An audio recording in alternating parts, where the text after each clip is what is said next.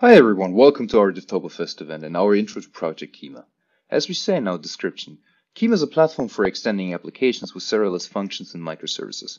If you're an experienced cloud-native developer, then a lot of what we will show you will look familiar from a project level. But the way we connect things together may look new. If you're new to containerized apps, then we hope the setup of a Kyma environment will show you a great way to build in the serverless world. The next few minutes we will give you a preview and description of the enablement content we will be sharing as part of the Devtoberfest event. So let's get started. All the information for the Devtoberfest 2020 event you will find on our GitHub repository website.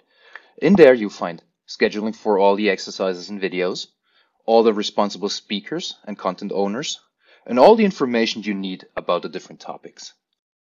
Here in the content section, you will find an overview of all the exercises and videos with direct links to those videos. And I'm going to walk you through the different exercises here.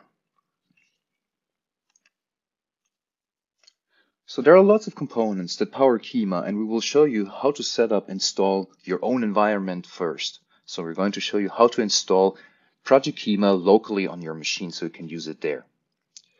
Then we will walk you through how to utilize a hyperscaler and run Project Kyma on a hyperscaler of your choice.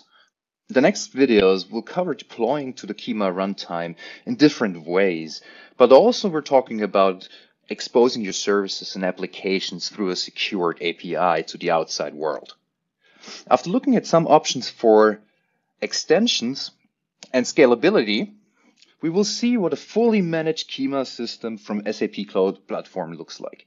We will have some guest presenters from the Kyma open source team in SAP, and we'll be linking to resources like tutorials as well as GitHub samples to help you get the most out of your Kyma build experience.